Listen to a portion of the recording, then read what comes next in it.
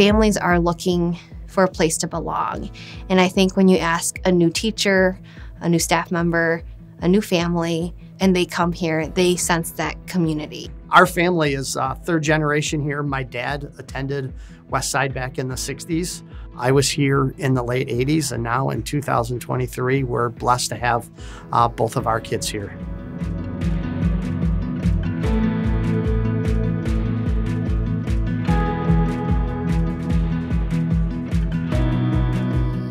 I think just for us, like, the vision was set by God to say, I designed this school, I planted it here, and that it really has been following His leading and how He brought people together, like the Spirit moving among us to say, this is needed. I see kids coming alongside each other and encouraging each other. And the glimpse of Jesus that I see in that is kids being free to explore and be themselves and feel successful.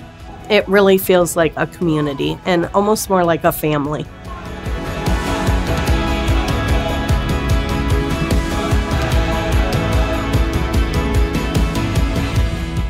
The roots and the foundation of the Reformed faith here at Westside has been so strong that that's why our school continues to grow.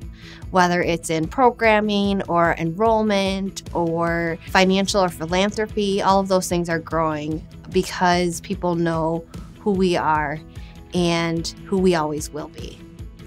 The Westside Christian School culture is unique because we have a community, I believe, that cares. They care for the well-being of not only their children or their immediate family, but they also care collectively for the greater group. When I think of it, I think of warmth and safety and belonging.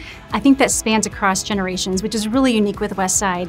My dad had the same kindergarten teacher that my sisters and I did. So Mrs. Hoydinga was his kindergarten teacher and was my sister and I kindergarten teacher. So that was really special.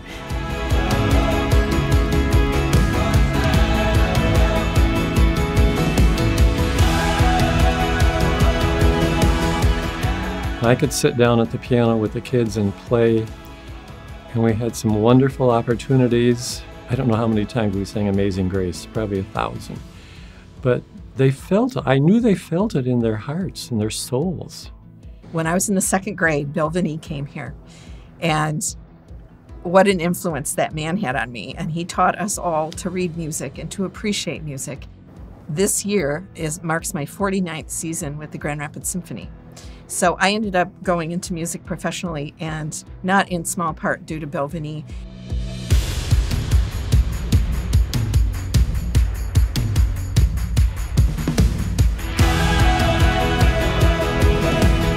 My love of sport and training, which led me to what I'm doing now, really impacted me from Westside. I can still smell the wood floors walking into the gym from the stage at Westside, and Mr. Vandenbosch's gym classes. Whether it was soccer practices or softball practice, it really had an impact on my love of training and what I do now. I had a teacher my 8th grade year, Mrs. Van Til. She was awesome. She had a huge impact on me. There was some stuff going on in my life during that time, and she helped to shape my faith and kind of get me through a tough time and really opened my eyes to how much teachers really care about their students.